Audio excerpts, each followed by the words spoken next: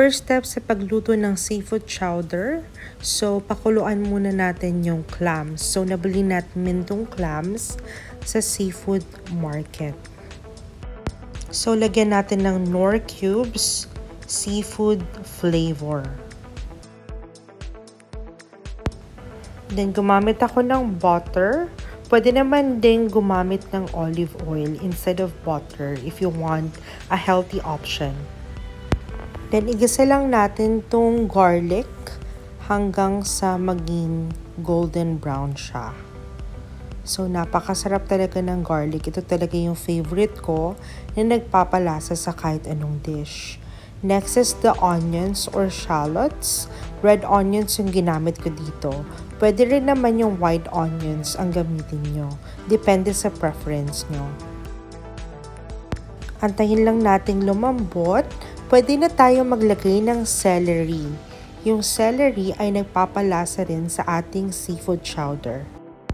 And then we put some diced carrots. And then next is diced potatoes.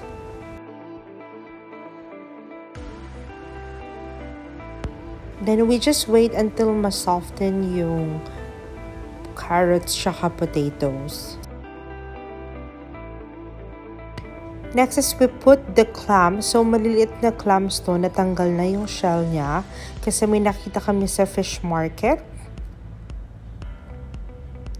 And then we saute it until all of the clams are fully cooked.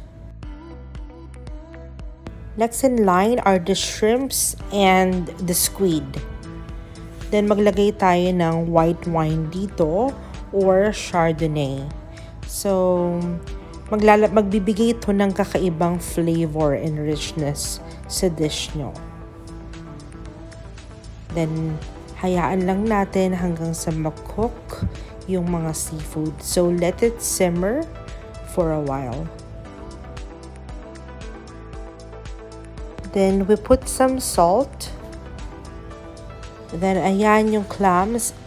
Luto na yung clams natin. Ilipat na natin dun sa niluluto nating seafood with vegetables. So ayan, hayaan lang natin siya mag-boil hanggang ma-incorporate lahat ng ingredients. So let it boil and let it simmer for a while.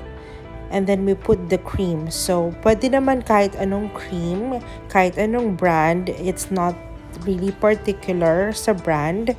So, as long as masarap siya and abot kaya sa panahon na to. So, haluin lang natin. Later, makikita niyo yung mga cream na yan. Hindi na siya magbubuo-buo. Hanggang sa uminit na siya.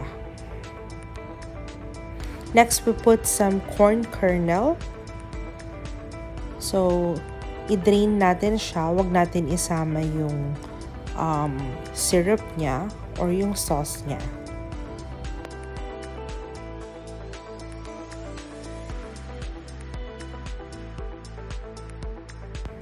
Then, haluin lang natin. Antayin natin mag-simmer and mag-boil hanggang sa maluto yung mismong cream niya and wala nang buo-buo.